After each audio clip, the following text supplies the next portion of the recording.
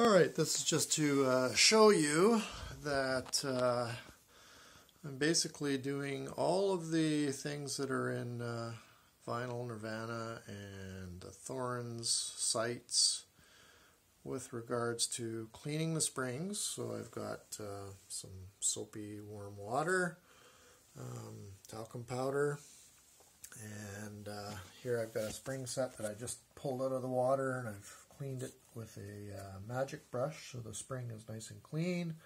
Drying that off, and then you put it in the talcum powder basically to coat the spring, and then that basically prevents moisture basically corroding or oxidizing on the spring and rusting it and all that sort of stuff. So it's cleaned right down to metal with a nice coat of talcum powder. I've also cleaned off the rubber standoffs or grommets or whatever you want to call them, and they get nice and dried off and put back into their positions. I've already done these two, so I've just got the screws on right now, and then of course once I flip her over, then we're going to have to tune the suspension so we get the nice bounce that's called for on a sprung table like this. You can see it's very clean inside, and what we will do is try to get this thing tuned up so that it's in an ideal position. Then of course you have your transport screws right here, so if you ever wanted to ship it, that would be get everything set up for the proper suspension, and then what you do is you screw everything down to prevent it from getting jostled around during transport and shipping. So we'll get back to assembling and flip it over, and we'll do a little bit of filming, I think, of the suspension tuning. So I've got some cans, as Dave on Vinyl Nirvana recommends, so not on any of the switches or the arm or anything like that, and it makes it nice and solid and stable so you can work on it from upside down. The spindle, of course, I've got removed, the inside platter and the outside platter, and then I've got tape on the other side just so that all the oil doesn't goop out of the bearing well. So without further ado, we'll carry on with the job at hand.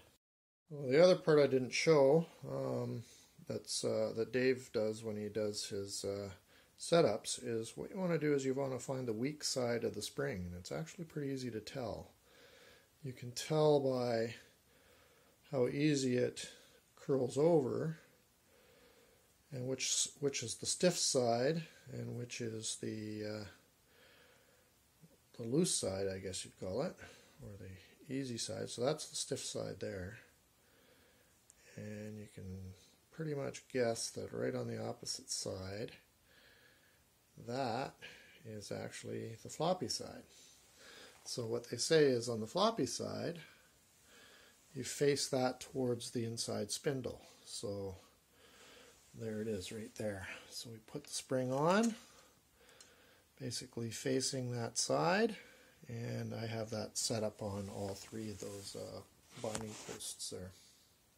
And of course you want to make sure that each of these posts are tightened down so that it's not going to go loose on you. And if it goes loose, then obviously the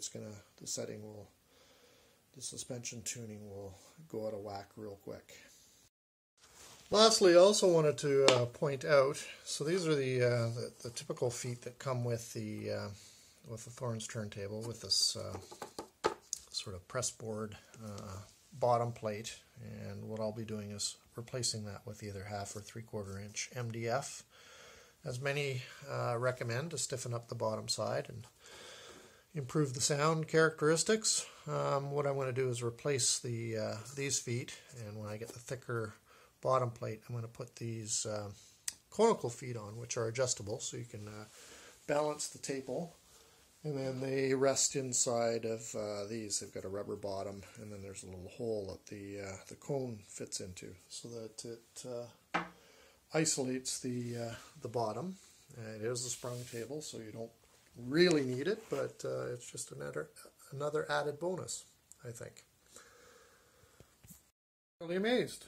So for those that have been following this thread on this forum, or any other similar threads or forums on setting up a Thorens turntable, this is a dressed up TD165 that I modified just to make it look a little bit slick. Haven't really done much other than adding, of course, a vinyl, which actually acts to dampen the turntable considerably. Vinyl top coat that makes it look like I guess a carbon fiber kind of look, and also a vinyl, red vinyl for the plinth covering. But the heart of these things, of course, is the suspension system that they use. So it's 3 springs basically underneath. You've got a spring over here, spring in the back corner, and a spring over on this side. And in order to properly tune these, you have to actually get them up in the air, take the bottom off, and as you can see the springs under there. So I've got one, trying to point and shoot at the same time. So you've got one spring right here, got a spring back in there, and then a spring back. You can just barely see it around this padding here, this cloth padding that I'm using, back in there. So ultimately you want to get the turntable, or the platter, and the suspension. So the platter is tied to the tone arm in a suspension by those 3 springs, which isolates it from the actual plinth or base of the turntable. So one of the hardest things to do is to get these things tuned properly so that you get that magic bounce. And I think I just managed to do it, and I'm pretty tickled pink.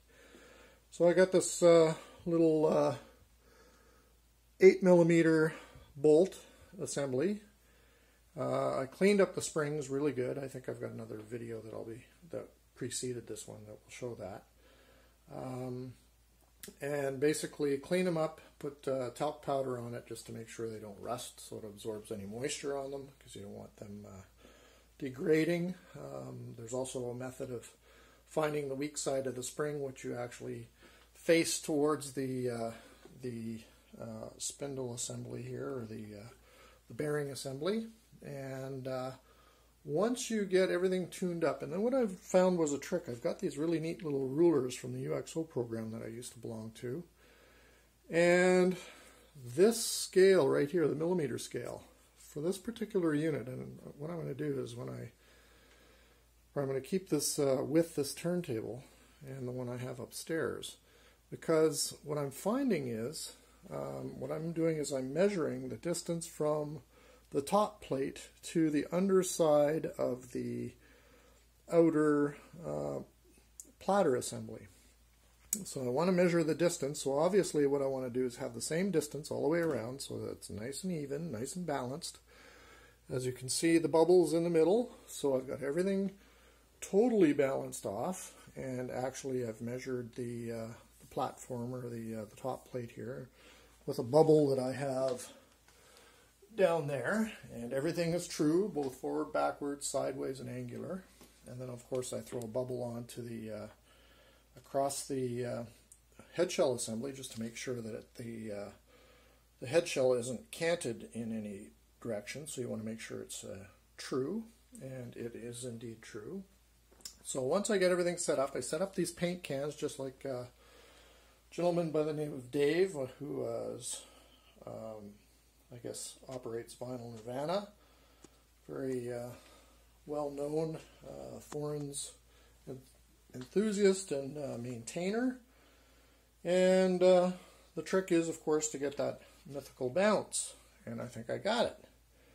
So basically what you do is you just pop it, and this thing is just, it's like before it used to wobble side to side.